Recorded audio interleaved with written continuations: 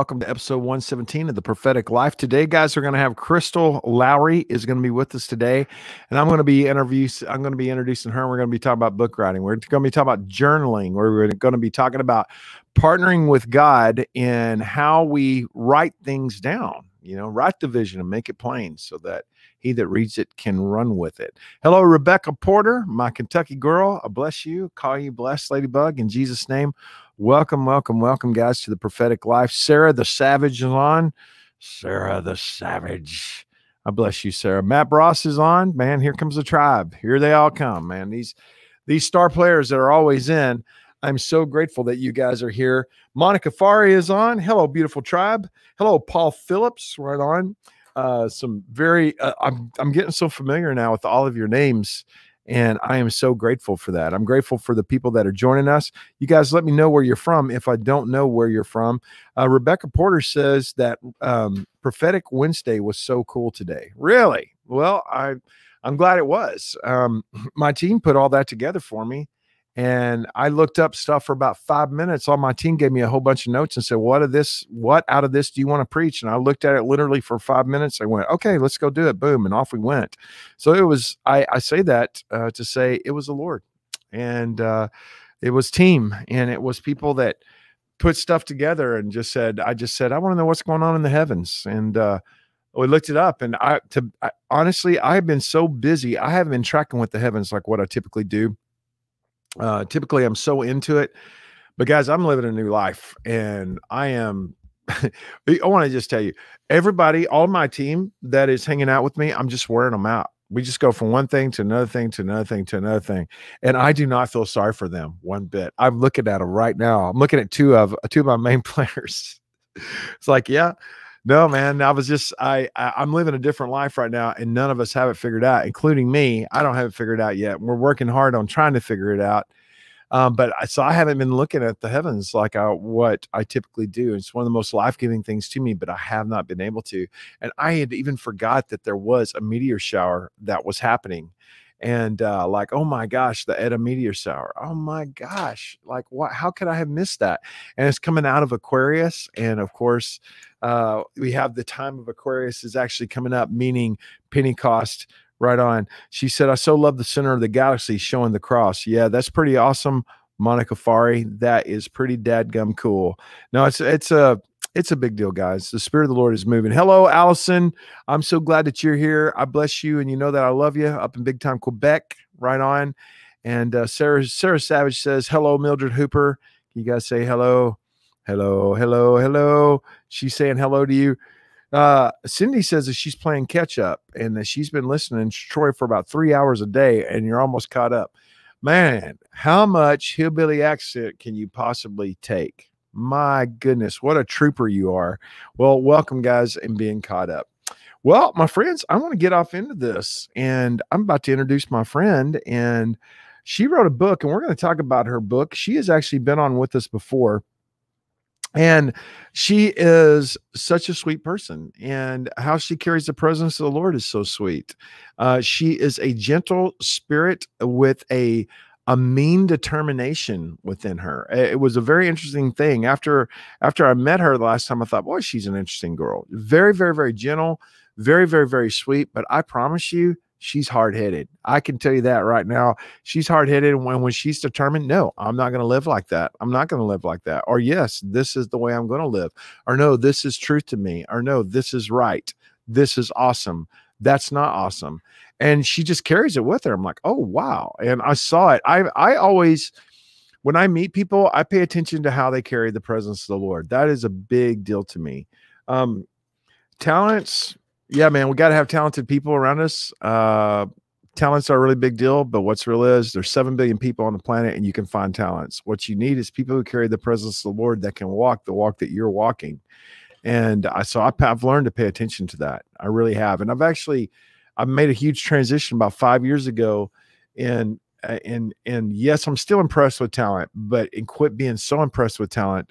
And I like actually being surprised by talent. Like Giles and Mildred are in here. Like, you know what?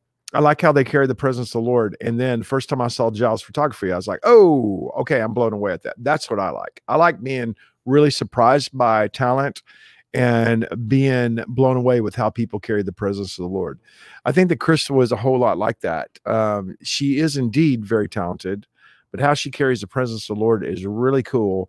And today we're going to share her unique walk and how you and I can walk that kind of walk. Guys, this is Miss Crystal Lowery. Hello, Crystal. Hi, how are you doing? I'm doing great. How was that for a really cool introduction? That was awesome. Thank you so much. Hey, really listen, you owe me. You owe me an awesome introduction now. That's how that works. Yes. Well, I've known Troy Brewer now for many years, and he's amazing. Anyway. Well, actually, I have been watching for a long time, and I've read your books, and I've been watching, in fact, what we'll talk about today. And we talked about this just before you went on, but I quoted you. I only quote the best, you know. Oh, yes. So I'll quote you in this book. And that's great. That is outstanding. Well, yeah, man, we're going to get off into that. I think before we actually talk about your book, if we could just talk about, first of all, the thing hey, how did I size you up whenever I just gave that introduction? Is that you? I do appreciate that. I really do.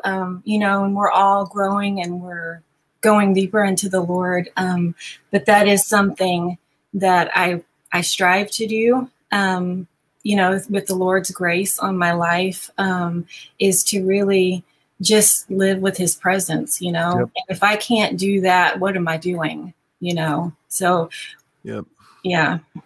Well, you're a powerful woman of God, and we were all very impressed with you whenever we met you. You know, I was actually surprised when you told me that your husband had died, and it really hasn't been that long since your husband has died. And I was like, oh my gosh, you don't carry that widow thing on you. And you said, no, I even reject that word. I'm not a widow. And I was like, I got you. Like, I love that. I refuse to be defined by the sorrows of life or by any of those things. You know, I'm not going to be defined by that. That's smart. Yeah. We choose, you know, we choose life or death, and I choose life. So that's in the words I choose as well, because words are life or death. Well, okay, let's talk about, so now that you're an author and you've learned a lot about being an author and you're still learning, this is your second book, correct? Yes. And what is your book called? This book is called Abraham's Sandals of Faith. And there's a subtitle there, Prophetic Faith Keys to Life and Destiny.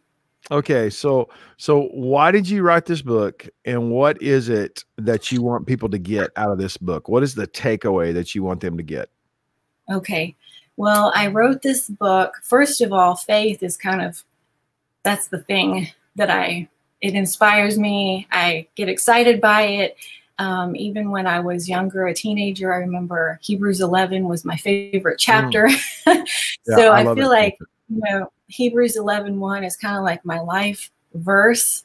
And so I wrote this really, I was looking back in my notes, in my journal actually, and January 1st of 2019, you know, every new year, it's like, okay, God, what do you have for me this year? What are the new, you know, the new things for this year? And I wrote down, write a book about Abraham's faith walk, his journey, but I didn't really know how to organize it. You know, there's so much there and there's so many different ways. And so I didn't start writing yet. And then a whole year, almost a year and 5 months went by. And then we got into last year, and I literally had not thought about it very much, honestly, because it had been so long. I didn't forget, but I hadn't really been thinking about it. And I was washing dishes one evening, and I was literally at the sink washing dishes, and I got the download for the chapters. You're such a girl. I turned it off. Girl, Crystal. You're such a girl. Listen, for me, I was in a deer stand, and no, that's amazing. You know, that's actually prophetic that you're in the place where you're washing dishes. If that was a dream, you know, that would be symbolic of, okay, I was at the place where you wash the things for the setting of the table. I was there in that place. And then the Lord spoke to me and gave me a download, but it wasn't a dream. It was real time for you. Yeah. And so I turned the water off. I got my phone because I was trying to grab a piece of paper, and I thought, where can I write this down before I forget? And so I got my phone. I started typing the notes in: chapter 1, this topic; chapter 2, this topic. And I had all the chapters. And the very next day I started writing. Amazing. That's incredible. Yeah. Okay. So what is it that you want people to take away from this book? After they read your book, what are you hoping that they will get and that they will walk in that they didn't before they read your book? Well, I feel like, who would have known when I started writing really what the extent of 2020 would show, in terms of the need for faith and the cry for faith. Right. But I think, so when we think of faith, we think about Abraham. He's the father of our faith. And I think so many times we think about these Bible characters as just characters like superheroes in a book. And they have these special qualities, but he was a person, and he didn't even start out. It's good, Crystal. As a great, faith hero. He started out in a horrible place where there was sin, and his whole family was steeped in like idol making and idol worship. And so God called him out. And so, I mean, his life, like, think about yourself today. What are you facing in terms of faith or walking towards your destiny or that thing?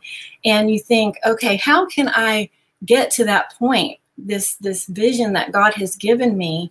Okay, well, I can, my qualifications are I can sort the lights from the darks and do my laundry. I can put that on my list of qualifications. I can make some good short ribs. I can do this, but how is this going to get me to my destiny? I'm just a person, and I think when we look at Abraham, really, God gave him this amazing vision. How is he going to get there? And walking with him in his sandals of faith it's telling, because we get to go on that journey with him. He didn't just start out being called the father of faith. He is called the father of faith after his walk with the Lord, right? And so I think that's what I, pulling out from this book, and what I think you will glean from it is that he's a real person. And he did have shortcomings, but he kept walking with the Lord. And there's some major keys in his life that we can all incorporate into our faith journey. Okay, so let's go ahead. Let's talk about your favorite chapter of the Senate, and let's talk about it real quick, because I'm very interested in your favorite chapter. So it's like when somebody says, what's your favorite scripture in the Bible? It's like they're all my favorite, but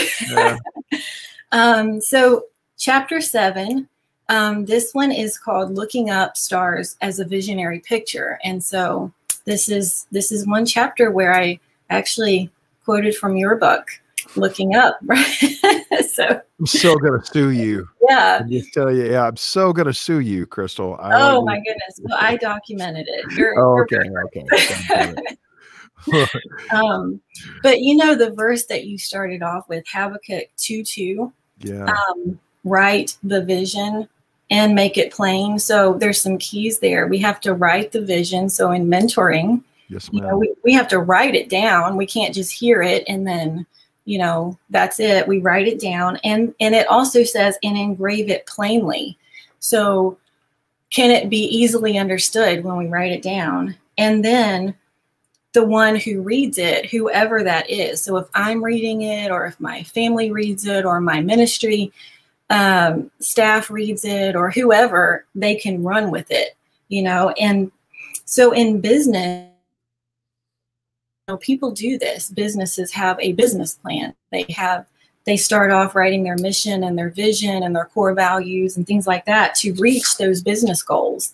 But in life, we say, well, how can I have more faith? How can I do this? Well, there's some practical things like this, and it's not just from a secular mindset. God created these practical strategies. And so in this chapter, we talk about the importance of keeping the vision before you, and specifically a vision board. And so in Abraham's walk, in, God telling him, okay, you're going to have descendants, you're going to have descendants. And here he is 75 years old and doesn't have a child at all. I mean, come on. Come on. So how's he going to do this? So really God gave him the vision, but then he gave him the vision to look at. So he helped him out here, and we can learn from this. So God gave him the vision of the stars in the sky. And so it's interesting because, you know, when it's dark outside, you know, when you have your low points in faith, when your faith starts to dip a little bit, that's when Abraham's first vision board came into play. So when it was dark outside, he could look vision up. board. That is so good. Yes. It showed him the sky as a vision board. Yeah. Oh, listen, I'm so going to steal that from you. I'm going to steal that from you, and I'm going to preach that all over the world. That is genius. Awesome. Yeah. So, you know, and it was, he kept it before his eyes. So it wasn't just like he saw it once and then he looked at it 3 months later, and then he looked at it 7 months later. Every night he could look up, and it was repeated every day. He could look up and see that vision of the stars in the sky. And then God gave him another vision board, the sand, you know, the sand that he would walk on, you know. And earlier in his journey, he said, look to the north and to the south and to the east and to the west. I mean, sand everywhere. Yes. So whether he's looking up or looking down, here's your vision. I don't care where you look, but you've got vision everywhere, Abraham. And so I think, you know, we can really, we really need to incorporate that into our faith walk and not just say it's some super spiritual thing, but God gave practical strategies to get to the vision, you know. Crystal, your word's a good word. And that's good. Every single bit of that is good. Now look, we're 17 minutes into this. We're actually 18 minutes into it now. And we've got 12 minutes left in this first session. Okay. And I want to be able to get time to, because I'm super proud of you for writing the book and getting all the way through it. Most people cannot do that. And it's something I really want to mentor people in. Number one, I want to tell everybody, get this book. Okay. If you're part of the prophetic life, Crystal is a part of the prophetic life. Right on. You are, right? You are. Yes. I was thinking you was. And so number one, how do we get your book? How do we do that? Okay. Well, so it's on pre-order right now. So you can go to our website, basedonfaith.org, and there's a link called Shop. And it's should be the first one up there, and it says pre-order. So you can go ahead and do that. We're not too far out from publication. Good. Okay. Basedonfaith.org. Basedonfaith.org. Okay. Awesome. Okay. Now you did. I want to just tell you, I had a big. I want to just kind of spend the next few minutes talking with you through your journey and actually writing this book. Now, again, this was not your first rodeo, but it's only your second, and sometimes the second one it can be just as treacherous or even more treacherous than the first one. Like I just had my first big book deal with Destiny Image this last year. And I've been writing books for 25 years. Wow. And I've never had a book deal before. And that's been kind of I actually had a really good friend that went to work for Destiny Image. And so he has been so good to me and walked me through the whole process. But if I had not had him, there was some big pitfalls that I could have fallen into. And he kept me from that. He was a man of God and he helped me. But I can tell you that the first book that I ever published was a book that was called Miracles with a Message. And it was kind of an autobiography. What's real is nearly 1,000% of all writers, their first book is something like an autobiography. It's something about their own personal something that's going on. And that is so common. Okay. Yeah. And it was that way with me. It was that way with you. Right. Yes. And it was also that way with me. And I didn't know that whenever I first did that. That's a normal thing. Right.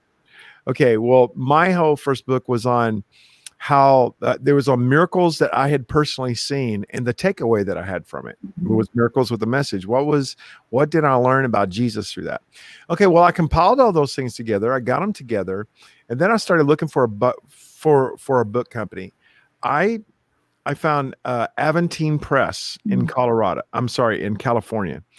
Aventine Press. It might be Aventine Press, but I call it Aventine. So they're based out of California. And I talked to them and I just flat out told the guy, look, I want to get this thing published, but I know this is crazy, but someday I might get a legitimate book deal. And if you have the rights to all this, man, that's going to be like really bad. He said, no, none of that. There ain't none of that going to happen. And I got an he gave me an ISBN number. He let me keep all the rights, and he published a good quality product. Another thing too that was very important to me was that there was no minimum order. Okay. And those are things that you need to ask, friends, when you're signing up with a book company, even a self-publishing. Some of them have a 500 book minimum order. Well, dude, you know, if that's $5 a piece for you to buy, that's a lot of money. And you might not have that money, or some of them have more than that. So, but there was no minimum order. And here's what's real is there's two things that's blowing my mind about that first book, because the second book I published was Numbers That Preach. That was the second one.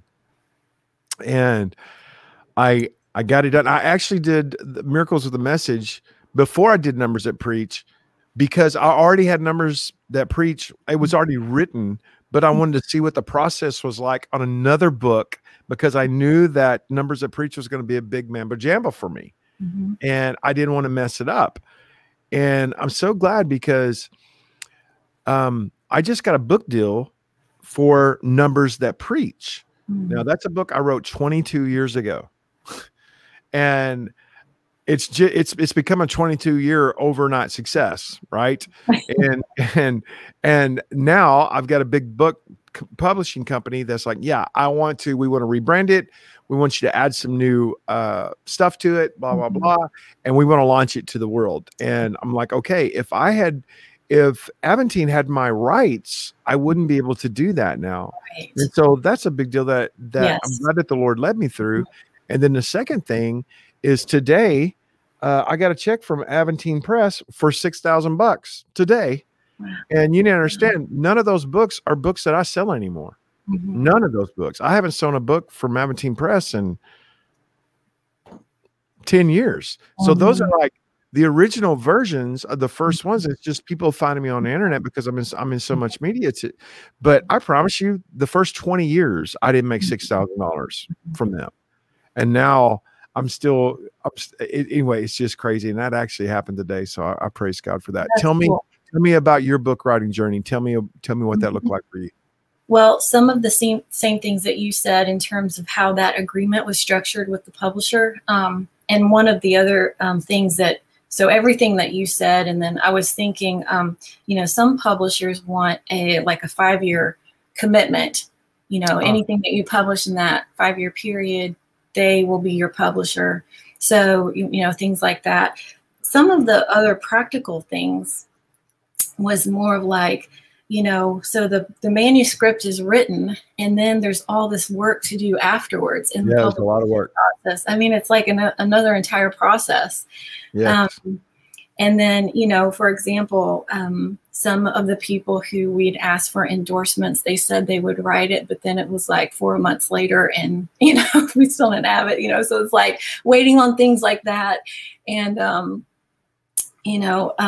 designing the book cover, because you're working with an artist that the publisher, well, at least I did. They have an artist, and trying. And you might not like their artist. You might not like their artist, and I'm so glad you brought that up, because that's an important part of when you pick a book publisher. You need to look at all of their covers and make sure that you like their covers, and also make sure that they're not just using generic covers. Like I did a show, I don't remember who it was, Mildred, but it was some chick in Seattle. I don't know if you remember her. And she said, what's bad is she came out with this book, and it's the same exact cover of a Chuck Pierce book or somebody like that.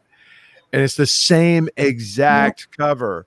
And she didn't know that. And she's like, I have fought them on this. You have to change this cover and they won't, and that's a big mess. Like, golly, I'm so sorry for that. So you need to look, and that's another big part of it. You also need to look at the inside of, like, a lot of self-publishing companies that you give them a manuscript, and then there's a whole nother process you got to go through, and there's a million things you got to fill out, and you feel a lot of stress when you're first doing that. I've done it. I've written 14 or 16 books. I'm sorry, I don't remember, but I'm not much of a numbers guy, so it doesn't matter. but there's I've written a lot of books. I've written over a dozen books, and I don't get stressed over any of that anymore. I know it's part of the process, and I got somebody named Kip that works for me, and I throw it at her, and I tell her, go throw this to Tommy and go do that. So I actually have a team of people, but if you don't have that team, that is a tremendous part of the process of getting that. And a lot of people fall out during that part. Yeah, it's time consuming. And so one of the things that just in a practical way is I've like scheduled reminders on the calendar because you're doing all sorts of things. Okay, follow up with this person. Okay, to keep myself on track. Okay, make sure this is done by this day to make their, you know, and I even did that when I was writing. So every week when I was writing, I would schedule time and block it on the calendar to actually write so that I could, you know, it's an entire book. You can't just write half a chapter and that's it. You know, you have no book. So you gotta actually endure to the end. You know what? Somebody asked me, like, here's a book publishing question, and here's what I need to do. I need to actually have Sean Tabbitt, who is the guy from Destiny Image that I work with, because we could have a huge conversation. I need to do a show on this. But I want to just tell you, like, one thing I just now found out about that's really weird. Like, we come out with our own audio version of things. I just got on Amazon and looked, and there is already an audio version of my newest book, Redeeming Your Timeline. And I was like, what? And I clicked on it and I started listening to it, and I think it's a robot. Wow. I was like, so what I think Destiny Image did was, I think that they took that file and turned that over to some company, and the company turned it into a computer and did it. And maybe that's how everybody does things. That ain't how I do things. But now I'm wondering, because right now we're working on our audio version of every book that we have, which I do have an audio version of a lot of my books, but I don't have Redeem Your Timeline. But I honestly might not be able to. I might be under contract with these guys, and I might not be able to. Now, that's not a game changer for me. I don't care. But still, that's an interesting thing that I would have never. I was like, what? I was like, look, and I clicked on it. It's like, listen, and my sound guys that are in charge of my audiobook said, have you heard this? And I went, who the heck is that? Redeeming Your Timeline by Troy Brewer. Redeeming Your Timeline. I'm like, that is a freaking robot. Is what that is. So I was like, wow. So, but I mean, I don't know. Maybe that's what you do now. I have no idea what people do. I know what I do, and I'm old, and I don't do things how young people do things anymore. So I don't know. Anyway, that's all good stuff. Somebody writes in, and I don't know who this is, just says Facebook user, but it says the e-course is amazing. And I want to just say that to you, Crystal. You should also think about doing an e-course on your stuff. And like, I know how to help you do that. Awesome. I do. And that's probably something we ought to do, is we ought to actually do a mentoring thing on how do you mentor somebody in doing an e-course. And on doing that, I can just tell you, Ladybug, and without you getting any kind of bad vibe from me, that you are a beautiful lady and your voice is beautiful. You carry the presence of the Lord with you. You know your stuff. You enjoy speaking. You have no problem with talking. You have no problem with that. And you should also do an e-course. You should do that. And I would encourage you to do that. I appreciate that. Yes, ma'am. Well, guys, I think, Crystal, I think it's about time for me to let you go. It's 1:30, and I have another thing to do at 2, and then another thing at 3, and another thing at 4, and another thing at 5, and then I'm preaching tonight at Open Door Church. So I want you to pray for me and my schedule today. Will you do that? I will. Okay. All right. Right on. So, Crystal, one more time, what? Tell us again the name of your book. Okay, it's called Abraham's Sandals of Faith. Why did you name it that? Tell me that real quick. Well, actually, so, you know, the whole time I was writing, I didn't know what the name of the book was going to be. And then it came to me. Actually, it just came to me. I didn't really like have a list that I chose from. I just sort of, one day it was like, oh, that's the name of the book. So it was like a download. Yeah. That's so good, man. It's so good. But it is his faith. Yeah. So. Hey, who is your book publishing company, by the way? Who did you use? His name is Eddie Smith. He's in Houston. A guy named Eddie Smith, and he's in Houston. And he's been around for a while. he was referred to me by somebody. Actually, I did send in my first book to Destiny, and I never heard back, you know, so there's some rejection, you know, but it's like, so you got to keep going, you know, you got to keep going on if you want to publish. Then you do. Hey, listen, I want to tell you, I'll just encourage you in that. Before Destiny took me, I sent in Redeeming Your Timeline to a big book company. And I want to tell you, I like to think I'm really thick-skinned. I like to think I am, and I'm really not. And this lady, these people read it, and what they sent me back was not, it's better that they don't contact you if they don't like your book than it is if they do contact you and tell you you're an idiot. That is a whole lot better, because they contacted me back and sent me back out of 24 years of reading manuscripts, I've never seen a book that I'm trying to think exactly how she's talking about redeeming your timeline. And she said, I've never seen a book that was written thinking that physicists were going to read it on a 3rd grade level. That's I'm reading like, well, you don't know me. You don't know me, because that's how I do everything. Ha. Yeah. And I mean, just like, and I mean, it was hardcore. It was, number one, she wasn't charismatic. She wasn't prophetic. She wasn't into the gifts of the Holy Spirit. She had no grid for that, even though it was a Christian book company. She had no grid for physics, and she had no grid for my writing style.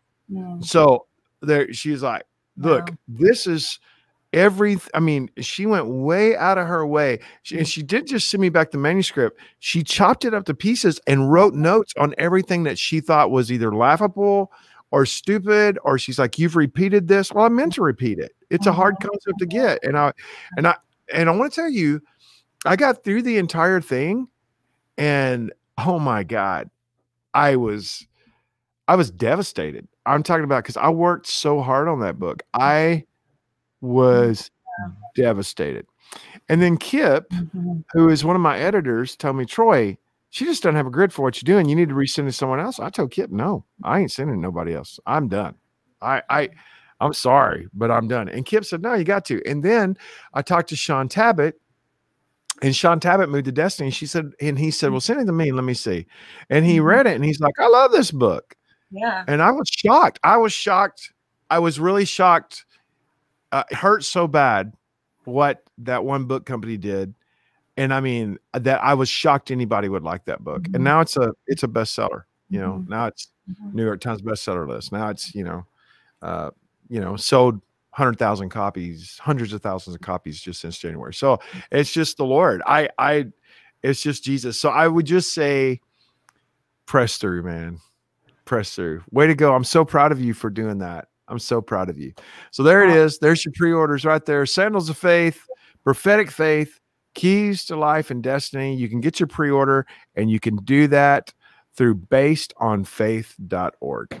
That's outstanding. Hey, listen, you are a joy to be with, and I'm so grateful for you. Thank you so much. And thank you again for pressing through and for getting this book and for the contribution that it's going to make to the body of King Jesus. Thank you, ma'am. And thank you for writing the foreword. I appreciate that. That's awesome. You're welcome. Yeah, you're so welcome. Hey, listen, that's bound to be worth some money. I'm just telling you, I'm something else. It was so good. I'm telling you, we were all like, oh, this is such a good foreword. I'm so glad. I'm so glad. Yeah, you know, honestly, I forgot that your book was the book that had that chapter on looking up in it. I totally forgot that was your book. And I will tell you this too. This is something else too.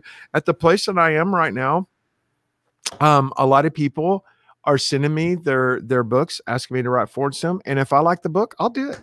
Why would I not do that? Now, I don't know that I'll be doing that a couple of years from now, because I might have 10 million of those things, or I might be under a contract that will not allow me to do that, which is something else as well. But I'm not under contract not to do that. So if you guys got some book out there, and if it's not crummy, I will actually endorse it. And I want to tell you, Crystal's book is good. It's a good book. Yeah, hallelujah. All right, Crystal. The Lord bless you. Thank you so much. Bless you. All right, thank you. Thank you, ma'am. Bye-bye. Well, guys, that's Crystal Lowery. And isn't she a sweet thing? And don't you just love how she carries the presence of the Lord? And don't you love that she's trying to share her journey of faith with us, and also too her journey of actually accomplishing the task of writing a book and getting it all the way done. Lots of people love the idea of writing a book. I can't tell you, everywhere I go, people say, I've always wanted to write a book. And I'm like, here's a pen. Go write one. And I'm amazed that people say that to me everywhere I go. Man, I've always wanted to write a book. I've always wanted to write a book. I'm like, well, what's stopping you? Well, what's stopping you is there's a lot of things to overcome. And I want to just tell you, man, if the Lord has put a book in you, He certainly put a message within you. I mean, He's made you a book. You're a living epistle. That's who you are. Write it. My wife writes children's books. That's what she writes. And she's about to come out with her 4th kid's book. And I kind of got onto her maybe 3 years ago. And she's like, oh, I so need to write a children's book. And I told her, so I'm tired of hearing that. Why don't you do it? What's stopping you? You got a next level guy sitting right here next to you who's going to help you. And she's like, because, you ready for this? Because I don't want you to write it. I want to write it. I'm like, okay, right on. Well, then, get to stepping and write your dadgum book. And man, she did. And then she got her next level team with her. And it was so good. And I love her books. One of her books I specifically love because I'm in it. There's a cartoon of me in it. Have y'all seen the cartoon of me in it? It is so funny. And then we're actually coming out with a Numbers That Preach children's book. And there's cartoons of me in that as well. And it's really cool. I saw your photography, Giles. And I saw did you see the picture that she made out of it? Oh, I'll show it to you today. It's hilarious. I'm like, 1. Then I'm like, 2. And I'm making all these silly faces and all this stuff. And it's for little kids. And then it tells what the number 1 is about, what the number 2 is about. And it's Numbers for Preach Kids version. Yeah, whatever it is, do it. Hey, remember also to write stuff down. I loved I loved the whole thing about the storyboard. God showed him a storyboard. Make sure that you keep things in front of your eyes. As Miss Crystal mentioned, Brother King David said, I've set the Lord continuously before me. Dude, I'm a big write it out guy. These guys know that. I'm a big, let's draw it out and let's look at it. Like I'm looking right now at something that I started doing the other day where I'm like, okay, I have to find $3 million. And this is how I have to find $3 million is through this and through that. Like what? Yeah, man, we have a lot of things to fund. I mean, a lot of crazy things. So, man, we just map it all out. Okay, guys. Well, until the next time I see you, I call you the head and not the tail, above and not beneath, and highly favored of the Lord. And I think I'll let you guys go. Bye-bye, everybody. Blessing and peace on you. Bye-bye. Okay.